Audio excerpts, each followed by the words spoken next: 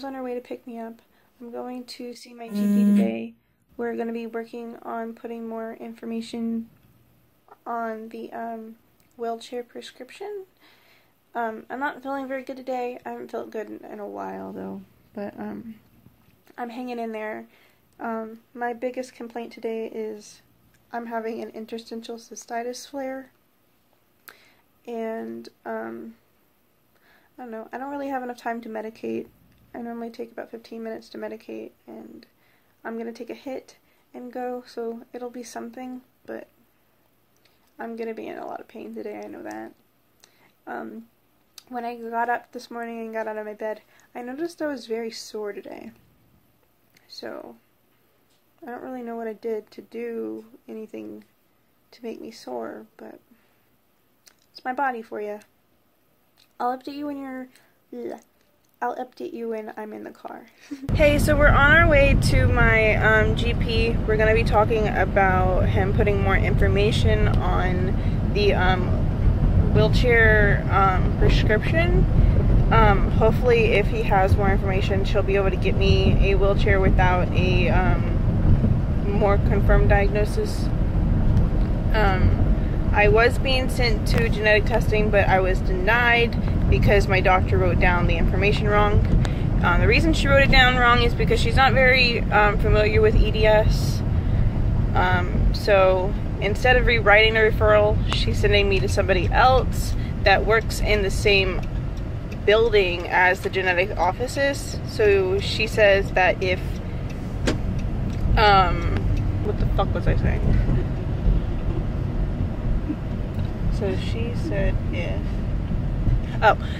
said if if he thinks I need to do the genetic testing, he'll definitely get it done, which is good. But I kind of wish she would just like go ahead and like rewrite it. But she's like, I don't really know enough about it to do that. And I'm like, well, I've looked into it and it looks more like classic, like if I have any type.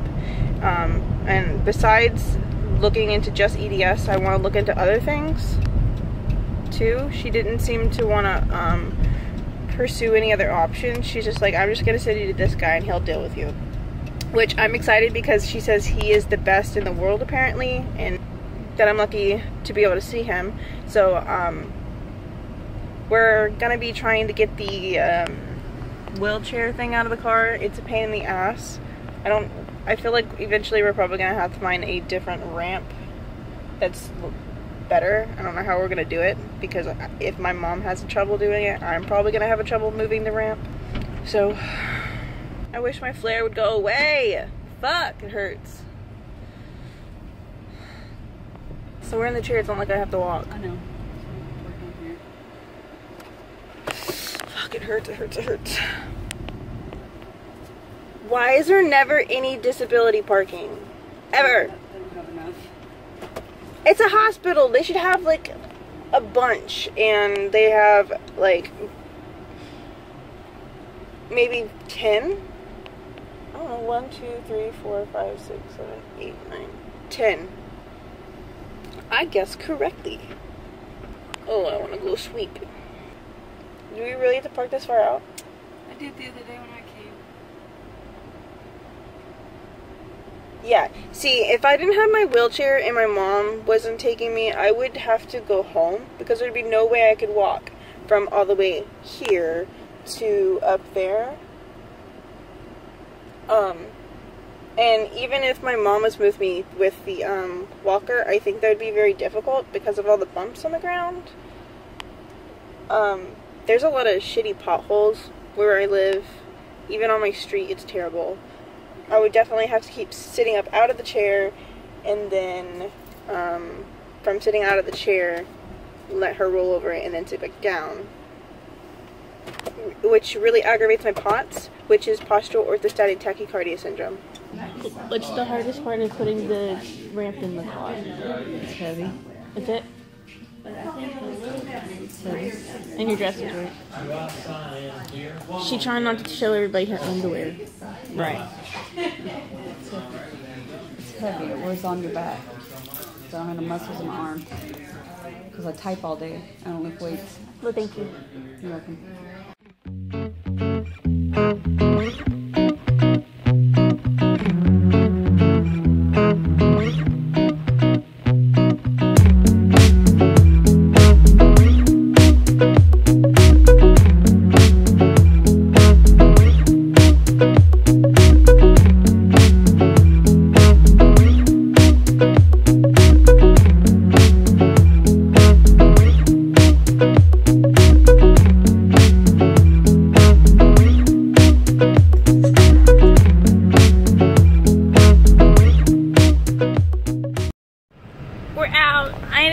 B12 shot.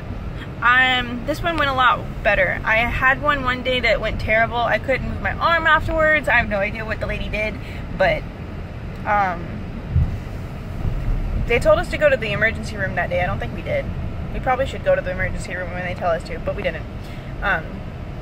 Honestly, I think she just hit a nerve, but this time she did it pretty well. It's just a little sore. Nothing. What is this? Nothing too bad, but how do you like the whole hook on my head? I didn't know I was going around with that. Sporting. I should put an earring on it.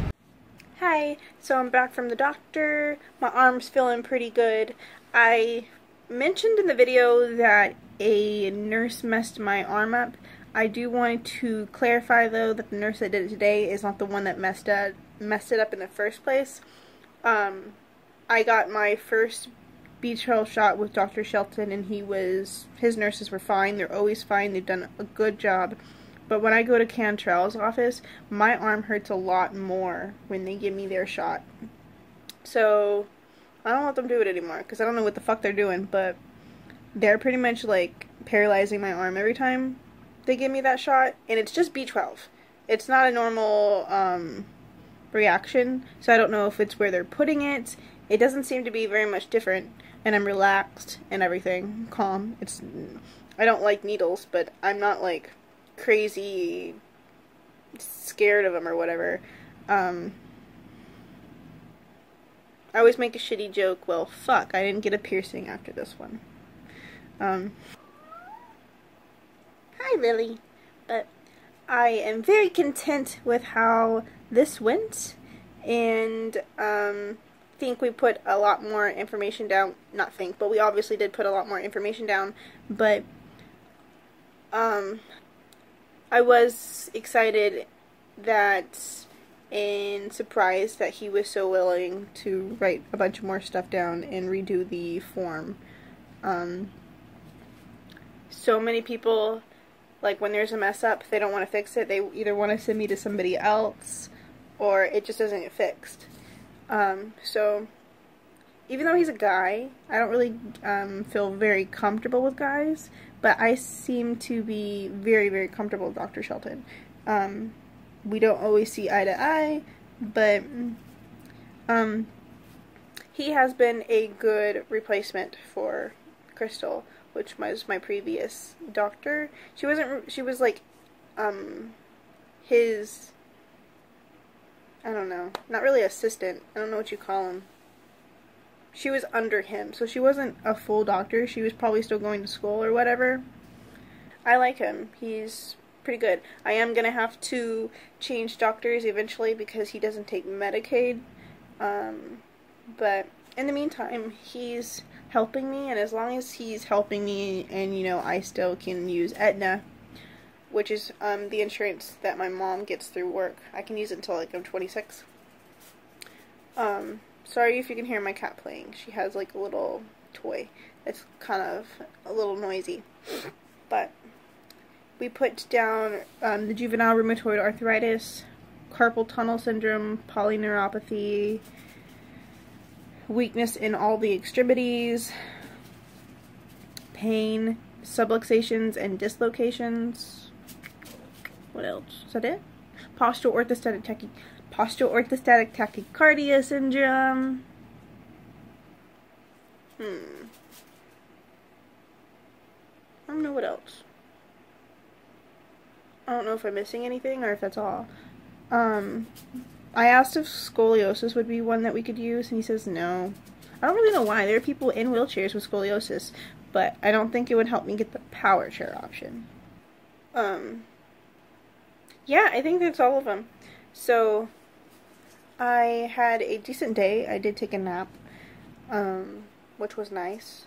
And, I have baby kittens in my garage, which is exciting. I'm gonna go out there and show y'all them.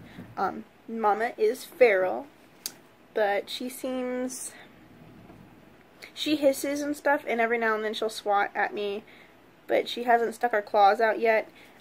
She'll bite, but it's, what the fuck are you doing? Like, these are my babies biting. It's not like a, I need to hurt you. Like, she just is scared, and I can get that. But, I want to make sure that she eats, so I put food beside her and stuff, you know, and, I have been picking up the babies to, be able to rehome them. They're old enough to be picked up. They haven't opened their eyes yet, but I've read enough stuff online, and I've called enough vets, and I've done this enough times to feel comfortable with what I'm doing.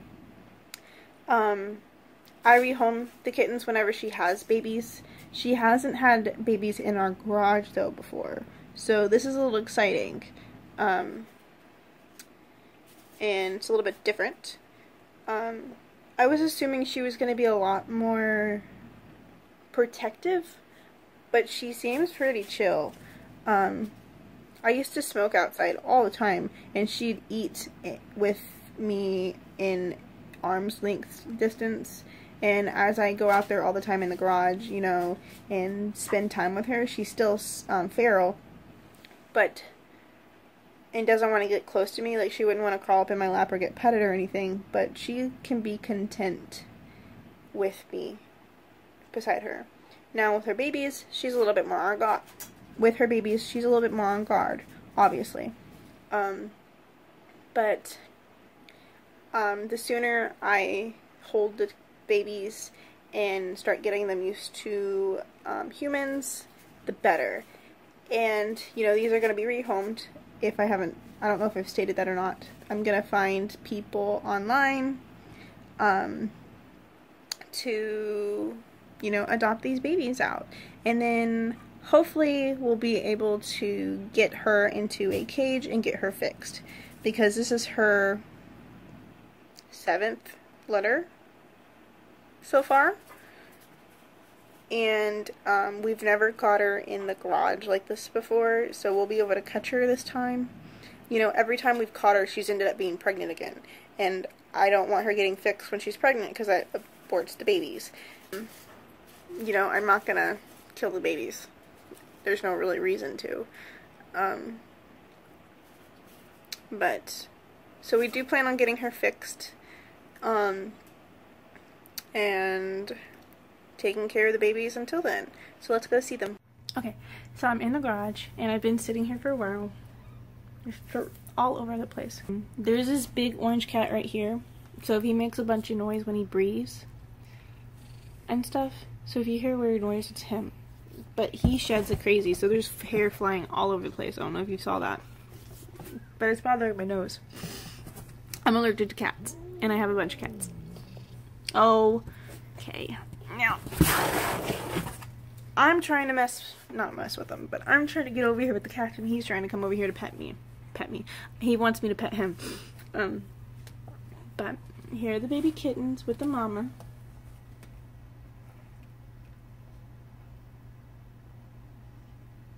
Let's get it closer.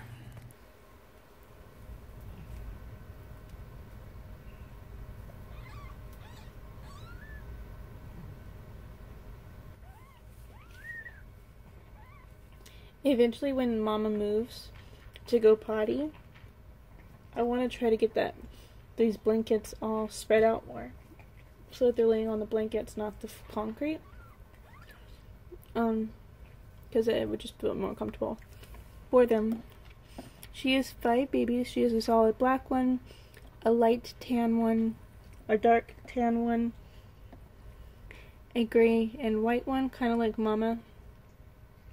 And then a black, tan, and white. I guess you would call it a calico kind of cat. They seem to be nursing right now. Some of them are, at least.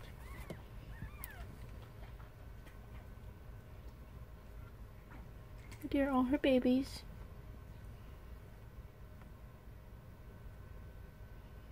She seems to be content with me sitting pretty close to her, you know, which is good.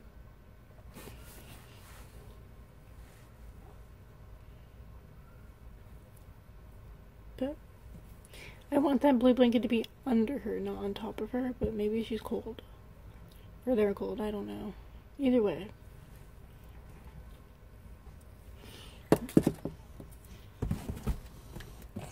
See, every time he gets on the box, she gets more scared. But do you see that little colored one that's mixed? Isn't it cute? And aren't you loud? Yes, you are. You are very loud. But sorry about my garage being so messy. I come in here and I'll pet the kittens at least once a day. I try not to do it any more than that, honestly. And the reason I'm doing that is because if you see all this stuff, they can get behind. All this stuff. It's just shoved in the corners, and they can get behind that, and if something falls on them or anything like that, it can be very dangerous. So if she wasn't as feral as she was, she'd be in the house, and at least if it was my house. But I'm hoping as long as I pet the cats every day, they won't run away from me and hide behind that stuff. But Mama's feral, so kittens might listen to Mama, and I don't really know what Mama cats tell kittens to do.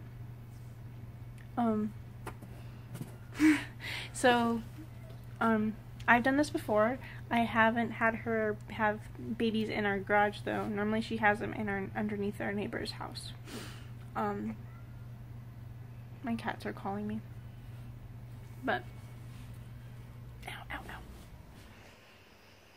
But I'm going back into here. Okay. Say bye to him. Bye-bye. So, hi, Lily.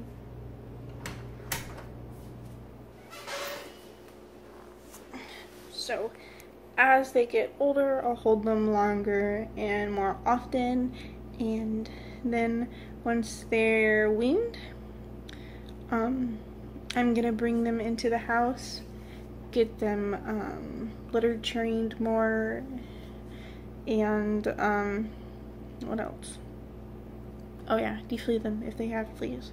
I use Dawn dish soap when I do it, and I'll sit with a cat for about an hour, 2 hours, I guess honestly however long it takes, and sit there and individually pick out every single flea, which takes a long time. But I honestly really enjoy doing this. It's something for me to do. It does take a lot out of me. But it makes baby cats' life better. It makes the baby's cat's life better because the reason I do this is because I rehome them. I'm in my room now, but since it takes so much time and effort and stuff, it also takes food because I feed mama cat and then babies before I can adopt the babies out, you know. But that's why I have a small adoption fee. It's called a rehoming fee.